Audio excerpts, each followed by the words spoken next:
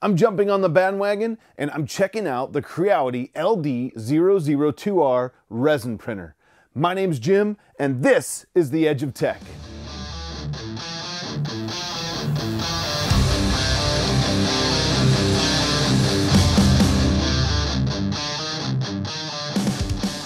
So like I said, we're going to check out the Creality LD-002R Resin printer today. Creality did send this printer to me for a video. They didn't ask for anything in return, so that's why I'm doing the video now. So this video is coming out a little bit later than some of the other people have already done their reviews, but I wanted to wait a little bit and get some time with the printer before I put it out. So one of the cool things is today we're actually going to go straight into the prints and what we got off the build plate.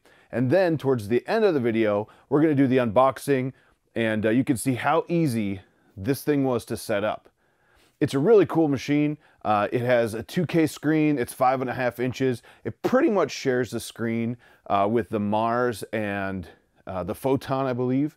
So if you're looking to replace them, I believe that screen will fit in any of these printers. So we already know that screen is out there, readily available. And if you ever have an issue with your Creality screen, because it is a consumable, it's really cheap to get your hands on. But I think we should jump into the prints. Let's do it. Future Jim here. I got my test prints done and I'm going to show you what they look like a little bit closer now. So this was the test print that was on the card. I really think it came out very nice. It looks really good. There is some bumps back here because I did not clean up the supports. I just pulled them off to cure this and then show you.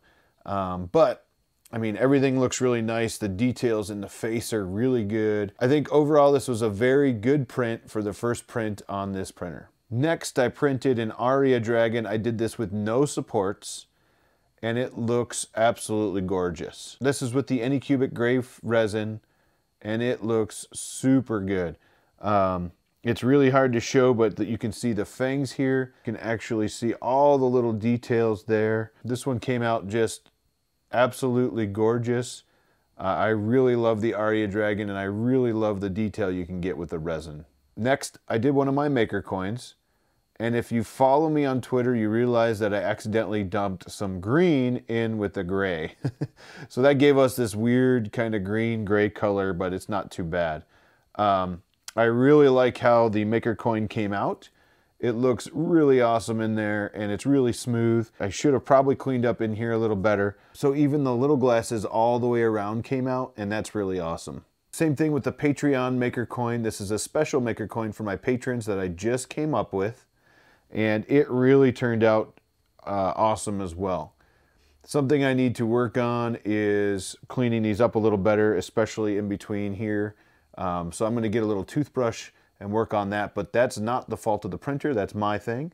But the detail's awesome. Like I said, the glasses all the way around, they came out really well. When I was getting this off the bed, I actually cracked it right there. So that's my fault, not the printer's fault. I just chiseled too hard and cracked it myself. That's not the printer's fault, that's totally my fault. Otherwise, this thing came out super good. I'm really proud of this maker coin. Special shout out to Tyler West for hooking me up.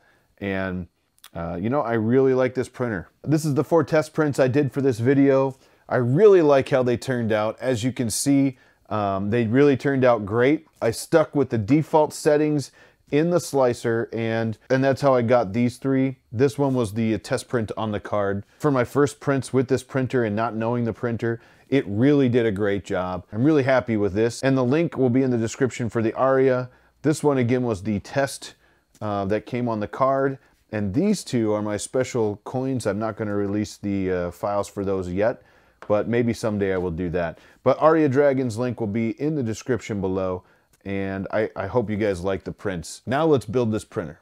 All right, so I got this thing unboxed and it came very well packaged. It was surrounded in styrofoam, and as you can see, there's styrofoam actually inside of here as well. We'll get to that in 1 second. It did come with an extra FEP, which is great. It came with the power cord, and then it came with a bag of stuff right here. In the bag came gloves, some masks, a couple of resin filters, 2 different spatulas, a paintbrush, the standard Creality Allen wrench kit with the screwdriver, a USB thumb drive here, and the manual. So I mentioned that the printer came packed in styrofoam, so let's check that out. I'm gonna take the cover off here and set it next to it.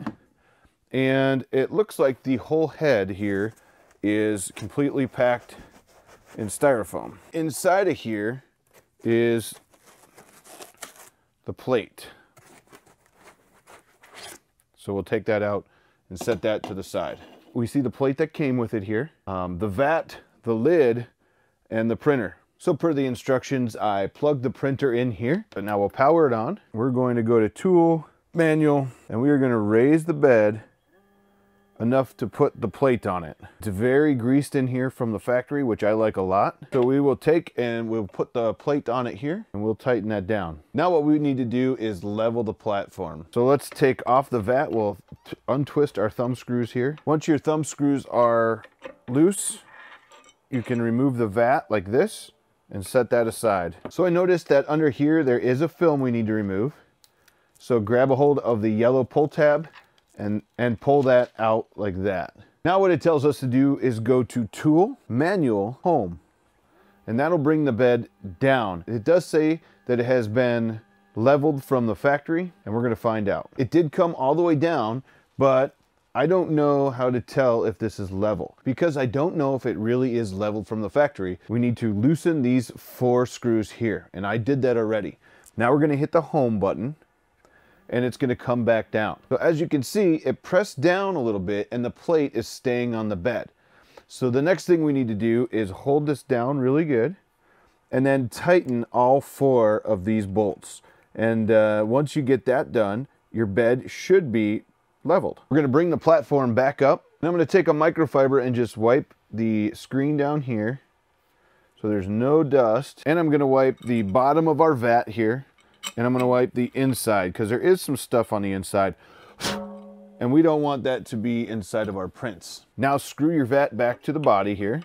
Now that your vat is screwed back to the body, we need to load some resin. One thing I really like, and I hope that you can see, is that in here there's some steps, and the bottom one's 140 milliliters, then 170, then 225, then 285. And you can gauge how much resin you put in off of the steps in here. I think that's really cool. So I'm going to take my Anycubic gray resin, because I did not get any resin with this printer. It is mixed up. I have my gloves on, and I'm going to put in resin. As you can see, I put about 170 milliliters according to the chart in the vat. Now I take the USB stick that came with the printer and pop it in here. And I really like that the USB port is on the side in the front. Some of them are hard to get to in the back, and I don't like that, but this is nice. It's right in the front. I'm going to do the test print that came on here. And to do that, we know that my USB stick is in. We're going to go to print. It looks like there's a couple different options here. So I'm going to hit play, and it should start the print now. All right, well, we've seen the test prints, we've seen the build, and it was super easy to put together. It came very well packed, and it does print really well. Overall, I really like the Creality LD-002R resin printer. It performs like it says it's going to, and I really like that it's really simple to use. Creality, you guys did a great job with this one. Well, I hope you guys enjoyed the video. I hope you learned something, and as always, keep printing. Hey everybody, I hope you guys enjoyed the video. Don't forget, we do a live show every Monday night right here on The Edge of Tech at 6 p.m. So come join us for that, and we're gonna start putting out videos on Thursdays, so check out that. If you liked the video, give me that thumbs up. If you haven't subscribed yet, please do that. I'm trying to get to 10,000 subscribers and I need your help. So hit that subscribe button down below. And if you want to be notified next time we do our live show, and we go live Mondays at 6 p.m. or we put out a great video on Thursdays, hit that bell and YouTube will notify you. Thank you guys for watching. Check out that video.